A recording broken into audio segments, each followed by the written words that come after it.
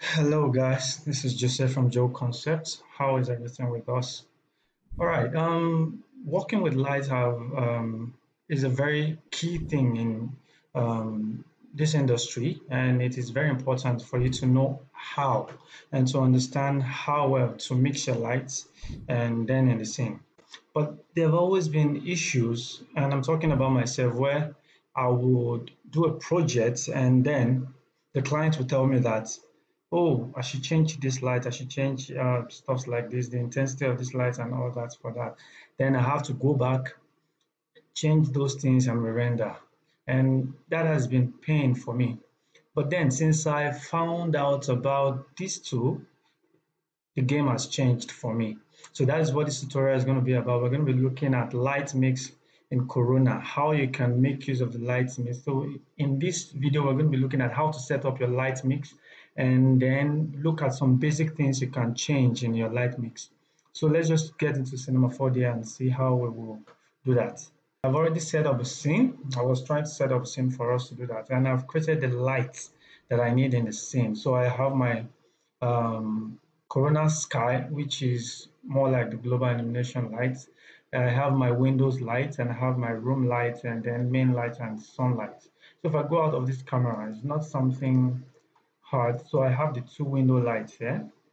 Okay. So if you check the two window lights, they have the same intensity. And then I just chose a hue of blue value for this. Then this is my main light, the one that is very close to this main outdoor. So that is it here, my main light. And notice the value I have here. Then I also have a sunlight that is bringing that hard shadow for my scene. Then I now have Corona sky, which is what you're seeing right there. Then on top of this, I created another light which is inside this room here, and that is the room light. You can already see. Okay, so those are just the basic things we have here. Then if I go into this and quickly do a fast render here, you're going to see um, what I am going to have just to do a fast render. Then you're going to see that. Okay, so you can see. So we have the interaction of the sun coming in and other lights. All right, so that is what we have. Let me stop this and re-render. So that's pretty much what we have here. So as at this time, I don't have control over the lights. I don't have control over how I want a particular light to be, the intensity, the hue, value of this light. Because if I go over to my light mix here, you notice it's telling me that I don't have any light mix set up for me. So I need to go and set up this light mix. So how can I set up this light mix? So what you need to know is that for you to set up your light mix, that can be done under your multipass. So if you go to your Corona, you have your multipass. So if you click on the multipass, this comes up here. So you want to scroll down from here till you see your light mix. So you have these two values, light mix and light select. So what do they mean? So just understand, once you understand material blender, so when you blend two materials together, then you understand it. So for you to blend two materials, you should have materials that you're going to be blending. So the same thing with this. So light select will allow you to select a particular light which you want to have. Then the light mix is what is going to be adding mixing those lights together. All right, so let's look at selecting light first. So I'll go to light select and add this over here. So once I have this, I'll click on this. It tells me to name this light. So let's say I want to make this sunlight. So I'll just say sunlight. So once I have that, notice it's renamed here. Then how can I now select this and make it my sunlight? So there are two ways. You can either drag the sunlight over here or click on this icon. Once you click on this, it tells you to select what you want. Click on Corona Sun.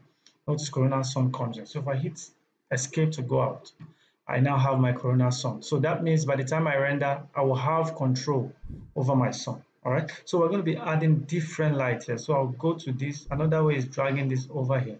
So I'm going to be dragging different lights that I have. If you notice, I have 1, 2, 3, 4, 5, and 6 thereabouts. So I already have 1, 2, 3, 4, 5, and 6. So for this next light, I'm going to call this my main light. So I can double click on this and just say main light. Notice it is renamed here. So let's just quickly walk through this. So main light, I'll drag the main light over to this place. So this one is going to be the room light, and drag over here. Then for this, I have my window light 1.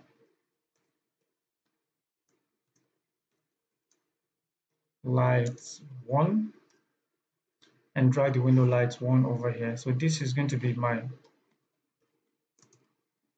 window light, and drag this over here. Then the last one is going to be my sky. So I'll drag the skylight over here.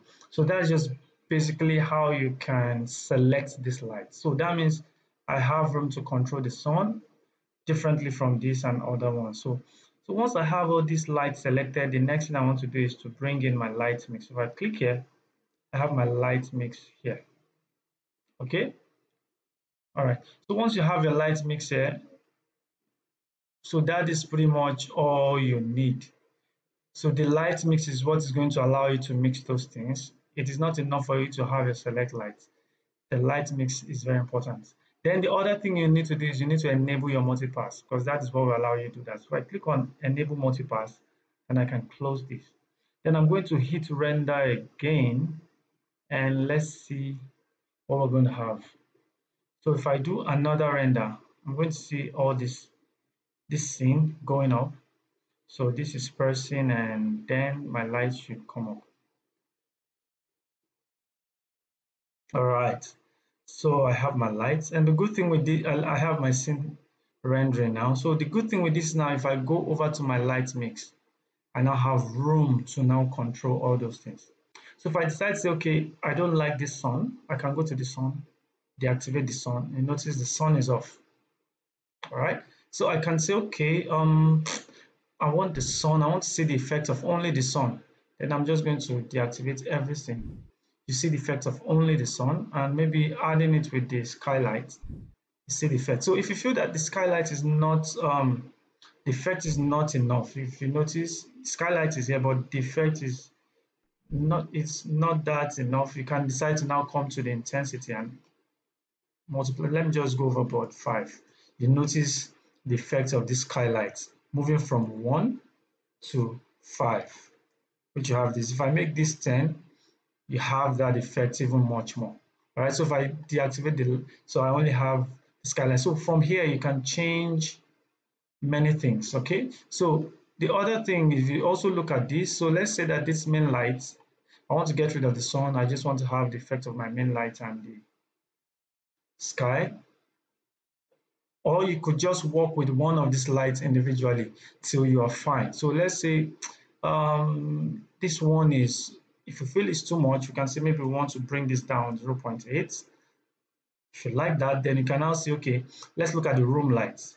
You see the room light also, look at the effect of the room light. That's what is giving this room the light. So if I want to increase this, I can increase this. All right. So that is that. So that is not enough. That is not all. Also, the other thing, another thing you can do is also, if I feel that this room light, I want to colorize it, I can just go to this switch, click here, and choose the color that I want. So if I want to have this greenish color, you can see the effect I'm already having here. So maybe I want to have a tint of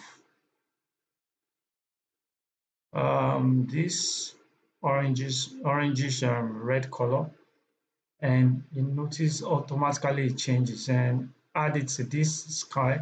So if I want to complement this, I can just make my sun also give it that hue, so it seems like still the same thing that is bleeding into the room. So you can change these things. Honestly, this is game changing, and since I got this, I've had a lot of I've had a lot of beta renders, and it doesn't really take time. Anytime you want to change anything, your rendering is still going on. You cannot already notice the rendering is still going on.